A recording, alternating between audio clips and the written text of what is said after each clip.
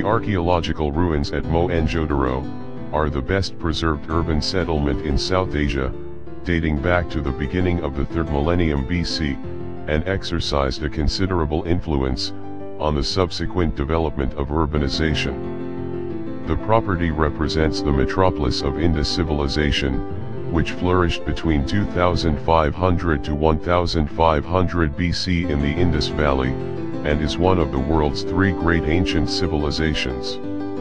The discovery of Moenjodaro in 1922 revealed evidence of the customs, art, religion, and administrative abilities of its inhabitants.